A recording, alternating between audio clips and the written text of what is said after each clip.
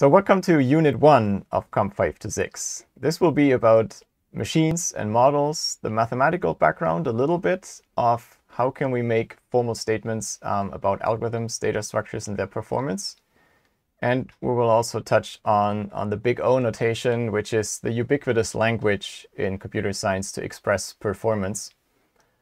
And you will just need to understand what it means and be fluent in using it to be successful in this field.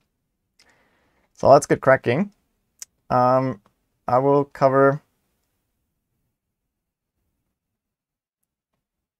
now it forwards. We'll have these three topics. We'll first talk a little bit about what it means to analyze algorithms, what that is about, and then I'll present you the dominant model in algorithms and data structures these days. Again, this is more for your background information, but you will find it useful if you dig deeper to know about this. And lastly, we'll talk about the big O notation that I just advertised for. So first, what is an algorithm to get started with? I don't want to dwell into too formal a definition at this early point, but for me, an algorithm is a sequence of instructions, like a cooking recipe. And so the way to think about this is you tell the computer what to do, and then it does it. That's a sequence of instructions. In modern times, algorithm has become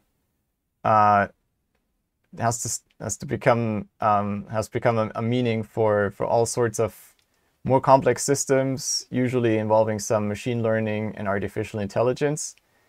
They kind of grabbed this term from us, the true algorithms people, and it also got a weird negative connotation, like the A-level algorithm from last summer, which is essentially just a little formula that someone decided. Nothing malicious or wicked in it. It's a bit unfortunate, but I would very much like you to follow my definition, definitely for this class. An algorithm is a sequence of instructions, and it does what you tell it, what you tell the computer to do. An algorithm is a little bit more than just an arbitrary list of instructions. We usually restrict it in the following sense. First of all, it has to be computer readable, at least at the end. We sometimes do these pseudocode algorithms in this class, and they're intended to be at an intermediate level, so a good programmer can easily implement it. But there should usually not be common sense needed in the human understanding of it. You shouldn't require a human to execute this, that's for sure. Also, the sequence of instructions has to be finite. It's not an algorithm if you need to go through an infinite number of case distinctions. And sometimes these come in disguise, so that's why it's important to stress it.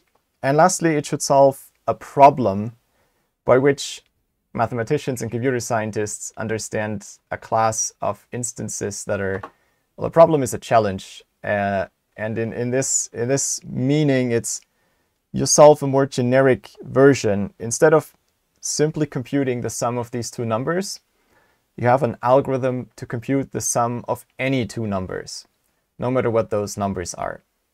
So the typical way to think about algorithms is that they are a box like this, and then there's some input fed into the algorithm, and then it spits out an output. That's the way of thinking about it as a mathematical function. That doesn't capture all algorithms very nicely, but it's a good first approximation. Again, a typical example might make this clearer than the abstract description. An algorithm, I would say bubble sort is an algorithm, but it's not about how exactly you bring this in the form of code. It's not the Java code that you produce that implements bubble sort. The algorithm is more the conceptual idea of how bubble sort sorts. It's a bit vague, I agree. but it's again something that from examples it often makes sense. We have a second topic that we'll talk about in this class. Apart from algorithms, we also have data structures. They often go hand in hand. My definition for this class is a data structure is two things. I have to say how I'm storing data. It's about representing a certain type of data. And I have to store this in computer memory. So I usually have to say how it encodes in binary at the end of the day. And the second part is a data structure has certain queries, certain operations that it can support on the data.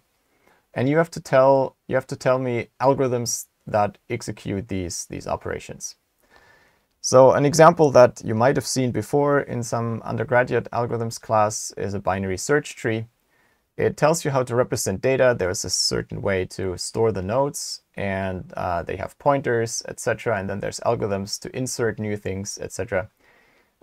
If you haven't seen binary search trees before, I'll give a quick recap in the next unit, either tomorrow or next Tuesday.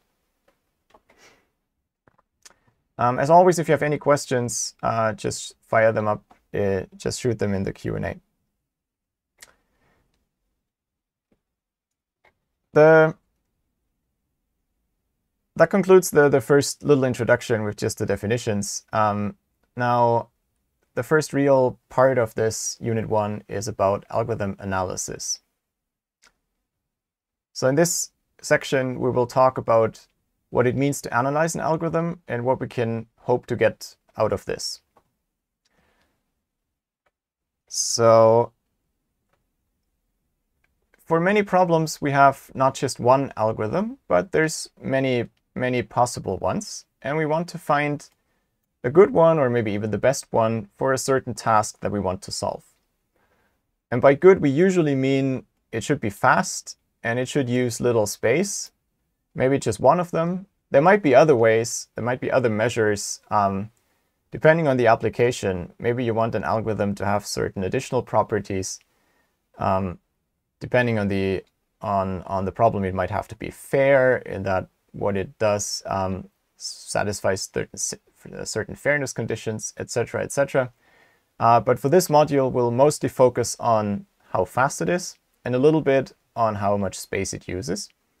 And that's for the basic toolbox of algorithms. That's usually the core interest that you have.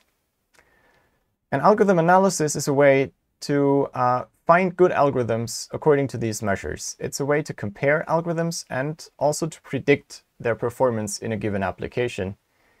What you often have to do if you design a computer system is make a back-of-the-envelope computation if this is at all feasible, if it's at all possible to use a certain approach that you came up with. And for that, you will need algorithm analysis to make these predictions if it's feasible to use a certain proposed method for this or not.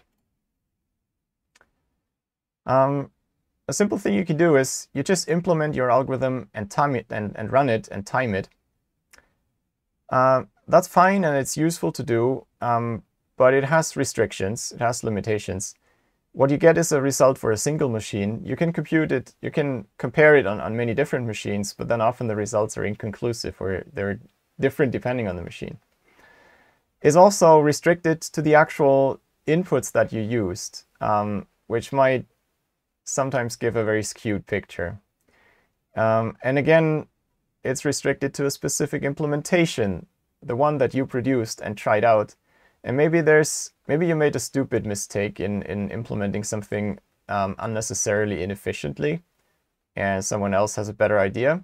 You wouldn't see this from doing experiments.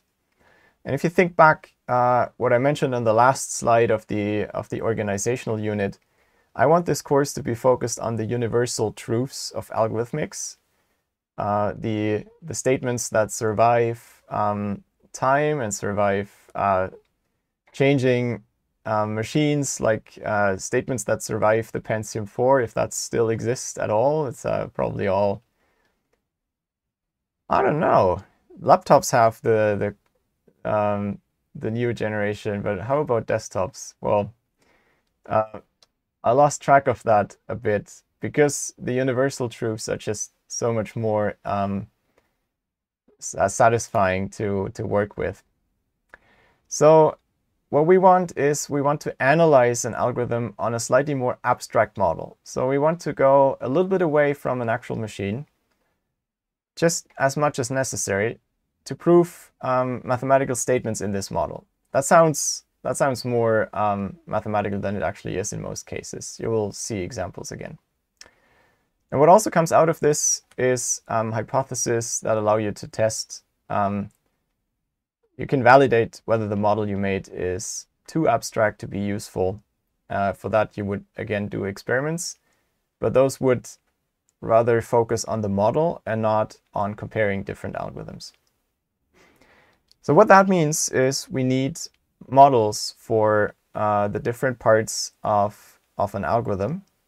And so that's what we'll look at next. First of all, we need to somehow say what are the inputs of an algorithm like. If you run experiments, you have to supply certain inputs, and that limits what you can get as a statement. In algorithm analysis, you typically have 3 different models for inputs. You can either be very pessimistic, you always expect the worst possible input will come. As a guarantee, that's great. If you have a worst case performance that is sufficient for your application, you can be sure that nothing bad happens. Even if the worst of all input comes, it's still good enough. Best case performance is the opposite. You hope for the best and just pray. It's not used a lot, but it's sometimes helpful to show how far worst and best case are away from each other. And more useful, but more challenging to get is an average case performance, where you assume that inputs come somehow randomly in a certain sense, and you will have to specify this. But you might, for example, assume that every input is equally likely. And then you can look at what's the random cost. So, for example, the expected cost of an algorithm under this distribution. And we'll see examples where the average case is very good, whereas the worst case can be bad. But seeing this worst case in any application is astronomically unlikely, so you might just go ahead and use the average case result. Why do we do these models, which are fairly strong assumptions in each case? The goal is to have performance as just a function of one parameter, and that's the input size n. What input size means depends a little bit on the problem. Again, for a concrete problem, it's often natural what to pick, and we'll see examples. In the loop invariant example, the length of the array, that would be a natural measure for the input size. Sometimes we need others.